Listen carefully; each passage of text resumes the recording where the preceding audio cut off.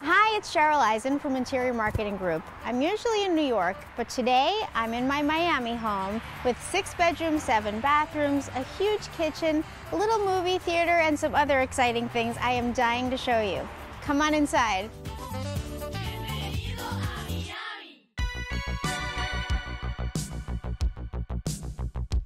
The moment I enter the home, I am struck by this gorgeous double-height ceiling foyer and this beautiful staircase which I designed inspired by the Guggenheim, my little touch of home. It really does remind me of New York, but in a much nicer climate.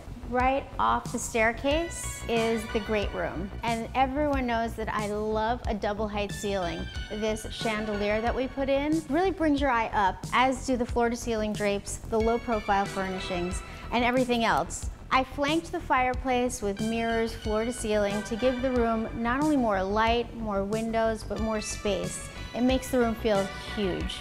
Right off of the living room is the formal dining room. I love the white on white tones, and I just marry different textures to keep it interesting. And right off the dining room is my office, where all the hard work gets done. But you can't have a formal dining room without an amazing kitchen, and I can't wait to show you that next. Come on.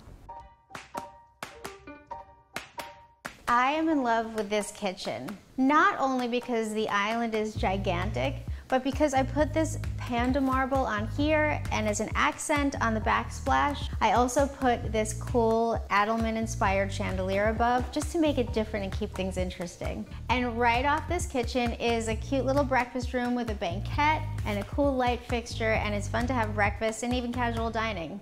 Because the kitchen's a natural gathering spot, it's always ideal to have a family room right off the kitchen. Here you watch your favorite TV show, hang out, have some drinks, have some snacks. I also still like to keep the minimalist, low-profile furnishings. I love the tones in the paint. And something you'll notice about the low-profile furnishings, it's a theme throughout the house, like in the primary bedroom, where we're going next. Come on, check it out.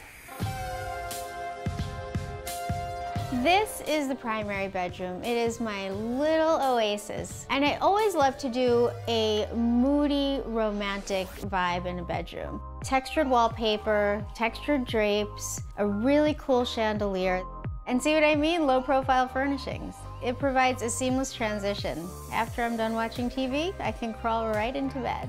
And first thing when I wake up, I step right outside to my outdoor seating area and have a wonderful, warm cup of coffee.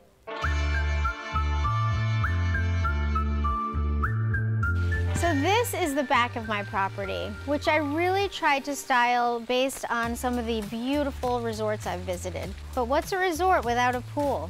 Surrounded by royal palms, this pool features a jacuzzi fit for 8 people, and of course, my pet flamingos.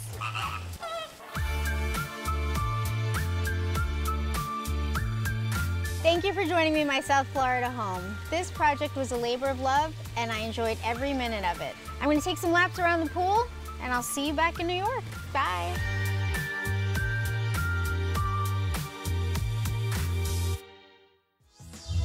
There's even more stunning homes and designs just waiting for you.